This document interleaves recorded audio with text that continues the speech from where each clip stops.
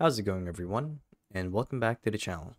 So in today's video, I'll be teaching you guys how to link your WordPress account to your bank account. So without further ado, let's dive right in. So to actually do this, it is only achievable through a plugin with WooCommerce, or I should say under WooCommerce, called WooPayments.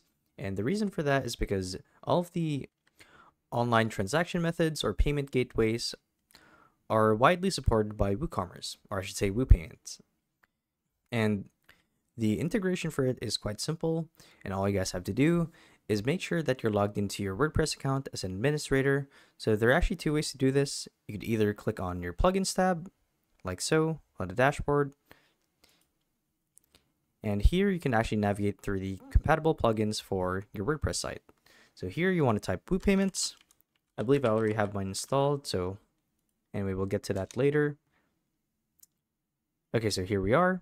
As you can see, it's already integrated into my WordPress account. All you have to do is navigate to the dashboard like normal. So normally it would be on the left hand side of your screen, as you can see here. So the plugins would appear here. So you guys want to click on WooCommerce.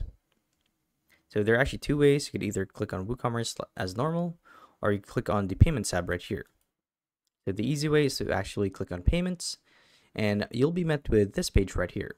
So from here, you guys want to click on Finish Setup, scroll down and click on Continue, and actually wait for it to load. And you'll be redirected to this page right here.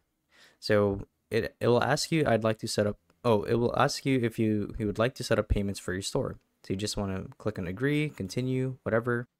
And normally, it'd ask you to sign up for an account if you're not logged in already. Let's actually go back and continue in sandbox mode. Actually wait for it to load. And assuming that you guys are logged in and you have an account going for you, you'll be met with this page right here instead of this one. So all you have to do is actually make the link between your WordPress account and your bank account. So you have two options here, being bank account and debit card. So this choice is entirely up to you, but because we're trying to link our WordPress account to your bank account, you want to make the selection right here and choose from the list of the supported bank accounts for WooCommerce and WordPress.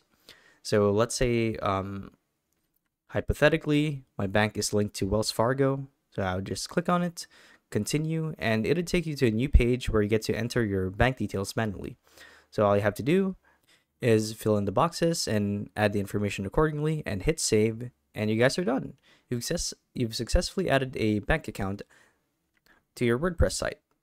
So there you guys have it. Hopefully this video helped you guys out, and if it did, be sure to let us know down in the comment section below. And if you guys want to see more videos like these, we do have a YouTube channel where we do guys like these daily. So if you guys want to show your support to that, you can do so by subscribing to the channel. So with all of that said, thank you all for watching, and we'll see you guys in the next one. Bye-bye.